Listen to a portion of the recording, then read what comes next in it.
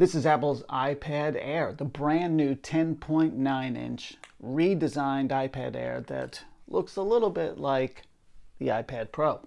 So even though the design is radically different than the last iPad Air, it does maintain some of the specs in that it's still 1 pound, 6.1 millimeters thick.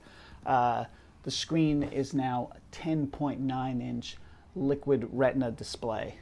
But one of the really big changes that obviously you will notice is that there is no longer a home button. Similar to iPad Pros, there's no room for one. They've got a bigger screen, smaller bezel. But this device, this iPad Air, does not have a true depth module. There's just a FaceTime camera on the front. And then when you look on the top edge here, you see a new button. Now, it's not just a power button, a power sleep button. This is a Touch ID button. So it registers and reads your fingerprints to open, to unlock the device, to enter passwords for Apple Pay. It's also quite effective. In addition to a brand new look and feel, one of the really big changes is that inside of the iPad Air is the brand new A14 Bionic CPU. It's a 5 nanometer CPU.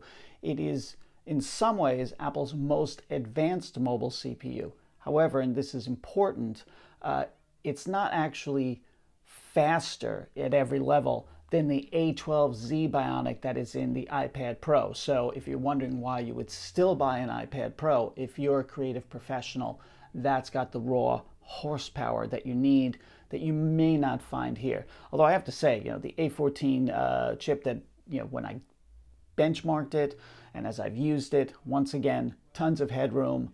Now, I didn't just get the new Apple iPad Air. I tested it with the brand new Magic Keyboard for iPad and an Apple Pencil 2nd generation. Now, the Magic Keyboard costs, the Magic Keyboard for iPad costs about $299, and the Apple Pencil 2nd generation, which is a great update to the original Pencil, costs $129. But this really transforms the iPad, which, of course, with iPad OS 14 is into almost like an ultra portable. So it slips in here, right, just like that. It's magnetically held in place by the back, and obviously you can fold it closed like this, but you can also open it and tip it toward you. The Magic Keyboard for iPad has an excellent backlit keyboard with 1 millimeter travel. It's a pleasure to type on. I actually wrote my whole review of the iPad Air right on this device. And of course, if you're using an Apple Pencil 2nd generation, clips right to the top of the iPad Air, where it also charges up, which is great. So it's always with you. You don't have to worry. It never falls off. And if you're wondering, this is not just, held on to the Magic Keyboard by magnets. On the back of the iPad Air, there's a smart connector. So the smart connector can deliver power to the iPad, and there is a USB-C port right on the Magic Keyboard. Why is that useful? You have exactly one port on the iPad Air, so having an extra plug here to keep it charged will give you that extra port and access to things like downloading files from a thumb drive, connecting to an external screen, connecting to a camera to download photos. So one of the reasons I really like the Magic Keyboard for iPad is the way it holds the iPad Air above the keyboard. So it's not on top of it. It gives you that working space in between. And of course, you can tip it back to about a 45-degree angle. I mean, I kind of wish it was a little bit more flexible than that, but I have been able to use this on my lap without a problem. The other notable part about this combination here is that the Magic Keyboard has a trackpad. So a trackpad means that there's a mouse on an iPad. As I said, the iPad Air is running iPad OS 14, which means that it's got tremendous multitasking capabilities. We can run multiple instances of one app side by side. You can run up to 3 windows on top of each other, and obviously more are hidden. It's got a file management system that you can use, so it ends up feeling a lot more like a personal computer than just a pure tablet. So let's talk a little bit about the cameras. We have on the front the 7-megapixel FaceTime camera, which can shoot 720p FaceTime calls, but can also shoot 1080p video. And then on the back, an even better camera, 12-megapixel wide camera, which is actually the same camera that you would find on an iPad Pro. The iPad Pro adds additional cameras like a 10-megapixel ultra-wide. It has LiDAR. This just has the one camera, but again, it shoots the 12-megapixel photos. It shoots 4K up to 60 frames per second, slow-mo, panoramic photos up to 63 megapixels. It's a good shooter. I'm not a fan of walking around holding up a tablet to take photos, but as a creative professional, maybe you'd be taking it out, grabbing pictures, or perhaps if you're a business person, you know, great way to be on the road, do your FaceTime calls, use it to get a picture of a work site. So, you know, it's got all the capabilities you need to collect information and to do work or creativity. I spent a lot of time with the iPad Air editing video in Adobe Premiere Rush. You can do, you know, 4K video if you want and have multiple streams. You know, you can stack basically four 4K videos on top of each other, and they all run simultaneously. You can edit them, no problem. The Apple Pencil 2nd generation has pressure sensitivity, tilt sensitivity. It's comfortable, it's easy to use, and if you double tap on the, and you can't quite see this, but if you double tap on this, you change the tools, which is great if you're going back and forth between adding and removing. It's really got fine control.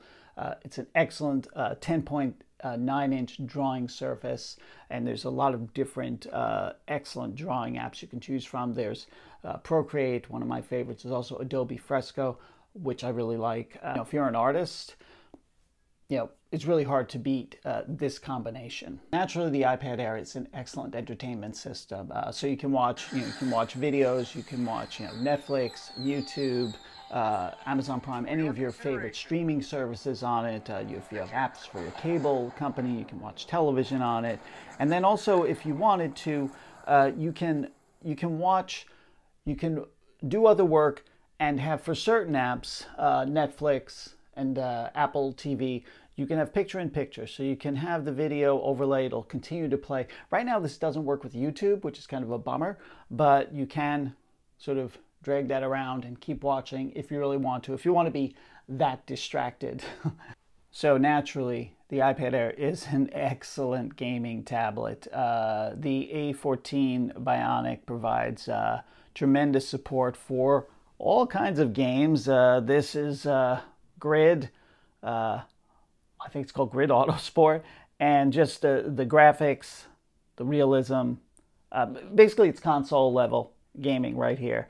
And the only thing I would say is I love gaming on this, but if you're holding it for a really long time, you might be like, I might want to hold something a little smaller. I mean, it only weighs a pound and it's thin, like I said. Tremendous gaming power, lots of fun. Let's talk about the sound system. Obviously, we have a pair of microphones, which is useful for your FaceTime calls, for your voice memos, and for summoning Siri, and they're quite sensitive. On the speaker side, we have dual speakers, which when you're in landscape mode, play in stereo and sort of widen the field. I didn't notice a tremendous difference going back and forth between portrait and landscape for video, but I will say, speakers get loud, they're clear, crisp, good sound. But honestly, what I really prefer is using the iPad Air with my AirPods Pro and using the new spatial audio feature inside of iPad OS 14. Let's talk about battery life. Apple rates this for about 10 hours of video playback, so which is not the most processor intensive thing. Now, when I did a mixed variety of tasks, everything from video editing to word processing to game playing, battery life ranged between 7 and 8 hours, which is honestly quite good, especially if you're thinking of this with, the Magic Keyboard as some sort of ultra portable for getting a day of work done. So the A14 Bionic is not just good for, doing word processing, web browsing, gaming, but it also assists in tasks like augmented reality. And I had a lot of fun. I was actually using Monster Park AR, putting a Tyrannosaurus Rex in my backyard. Not only does it put the character in there, but it accurately puts its shadow on the ground. And obviously, augmented reality is not just about games. You can do things like place furniture in your room before you buy it, try out wall coverings and floor coverings before you put them in place. Apple's 4th generation iPad Air starts at $599 for a 64 gigabyte model. Now, I would prefer that Apple started at 128 gigabytes, but that hasn't been their way. Maybe they'll do that in the future. I mean, it's not a bad deal, but you know, what you're probably starting to think about is buying it, as I probably would, with a Magic Keyboard. Now, you add the Magic Keyboard for an iPad, so that's an additional $299, and then really you've got to have the Apple Pencil 2nd generation. That's $129. So now you're looking at something that's a package of over $1,000. But $1,000 for an ultra portable that's this thin, this light, that will last all day, that does so many things and can multitask, has a file system, gaming, movies, music, work, video production, drawing. It's not a bad deal. Here's what I think of the new iPad Air 4th generation. I like the design, I like the cameras, I like the new Touch ID, I like the screen. I do think that it's about time that Apple started getting rid of the black bezel, maybe even went with and allowed for a drill hole through the liquid crystal display, but maybe they'll never do that, who knows. It's so light and thin, it's fun to use, but it's not just about entertainment, it's about getting stuff done. This is a personal computer that you can take on the road with you, and pretty much I would say you can do everything that you need to do and what you can do with, for example, an ultra portable Windows PC. So yeah, nice job, Apple. Good update, good important update to the Apple iPad Air, and maybe I'll get back to drawing my picture. Thanks for watching my Apple iPad Air review, and remember to rate, review, and subscribe.